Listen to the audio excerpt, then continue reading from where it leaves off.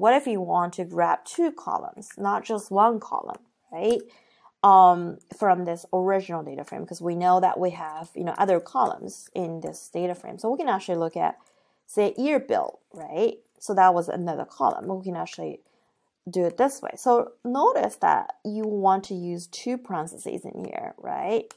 So now you can actually see, okay, this is the estimated value and this is year built. So this is to really understand how you can slice, right? Taking a subset of the original data frame, right? So you can actually, add more things like prior, sale, amount, right? And that way you can get more columns.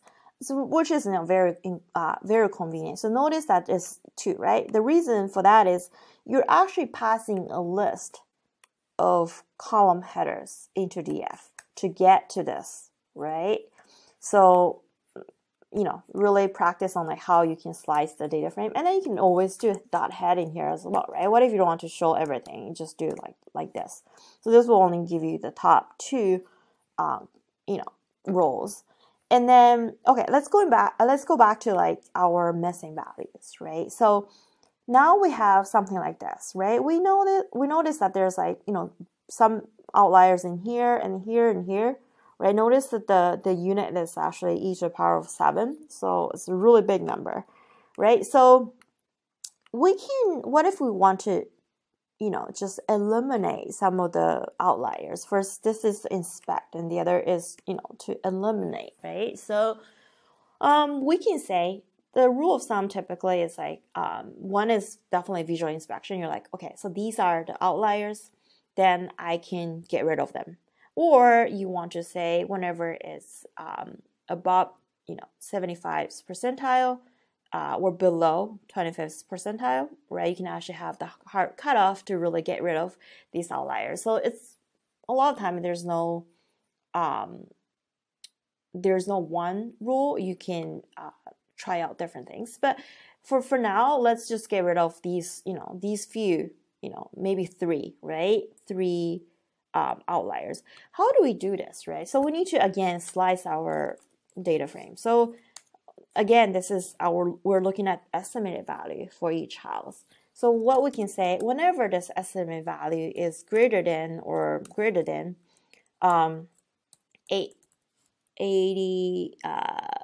800, this is 800,000, whenever it's say, so to the power of 7, right? So yeah, so whenever it's over 800,000, then we want to treat it as an outlier. Therefore, we only want to include the ones that are less than 800,000, right? So if we do this, so notice that you'll get this thing, right? Another data frame, right? So we can actually, again, use shape, right? To know how many are there. It's a lot less than what we had before. So df.shape is really, what's this? So right now, because we dropped all the missing values, is about, 11,000. And now, it came down to 9,000. So we are actually getting rid of some of the rows because we want to get rid of the outliers. So say this is the way that we want to slice our data frame, right? So notice that the condition that you put in here, right? This is the condition which will tell you it's going to be a Boolean value. So you're going to get false, false, false, true, true, true, false, right?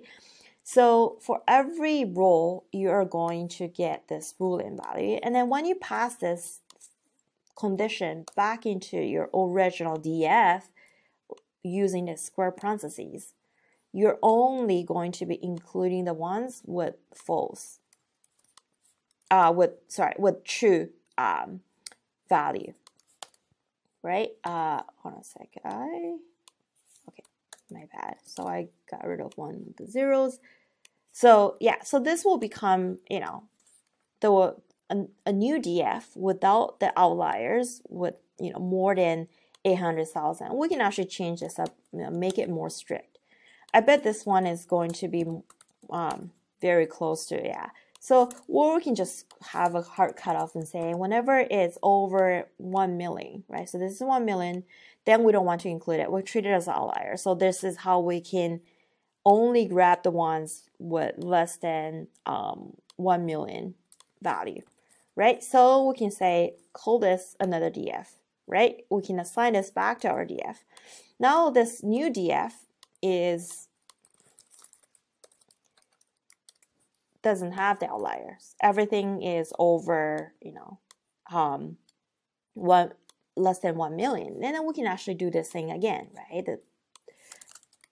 The box plot, and you can see that, yeah, it looks right. You're not skewed. This box plot doesn't look so skewed like before, right? It doesn't. It's not so skewed due to all these outliers. It looks, somewhat, a better shape. And then the thing you can look at is very convenient is the histogram. So what if we want to know the histogram of this, right? So df.estimate, that's how you can actually get to this field.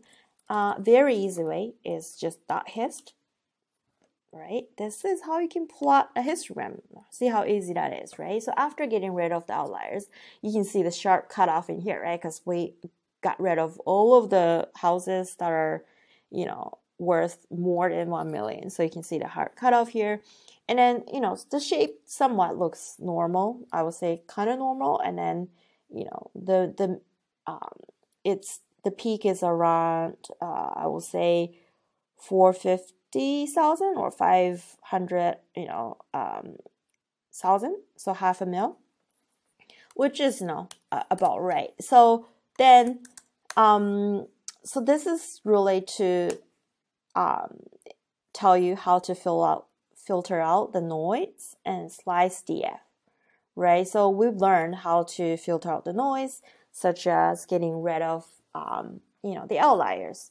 The way that we do get rid of outliers is we can actually call this the field that we want to use, and then put a condition, right, less than, say, a number, and then passing that back to our DF, right? This is how we can get rid of the noise, and then this is how we can slice or take the subset of the DF, right? What if you have like two conditions, right? You have to put parentheses around it and then just connect it with, like this. So you're gonna have condition 1, condition 2, and then condition 3, right? So we can try it. So let's say df.year build, right? So what if we want to only look at the year build that's after 2016, say, and then the third condition will be df dot zip code. We don't have the zip code. Oh, actually, one more thing. So let's see if I want to get to the unique value of zip code, right? So I can actually just call this field, which is a zip code, df.zip code, and you can see that you can get all these zip codes. And then what if I want to do unique? Right, this is very convenient. You'll get a unique, right, set of or list of zip codes. So there, because I wouldn't know what's there, right, what to use. So I can just say, okay, in here, zip code is equal to 22, right? So something like that, right? So then this will give me, it doesn't look like it has it. So 9. Okay, it doesn't have this one. Okay, maybe the data set is old. 0 and then 209. Okay, so now we have something, right? So this is how you can have multiple conditions and use many conditions to slice your DF, right? So it's very convenient. You can see that it's all pretty much after, it's built after 2013, year built, right? It's after 2013. And then zip code is all just 1, right? 80209. And then, of course, the SN value is less than 1 million, right? This is a way of really slicing DF using multiple conditions. What if I have OR, right? And then I can actually use the pipe, which is telling me OR. But now I have to use one more set of parentheses to say this or that and zip code is equal to this, right? So this is how you can build out the logic of different conditions. And let's move on to our next section, which is about statistics.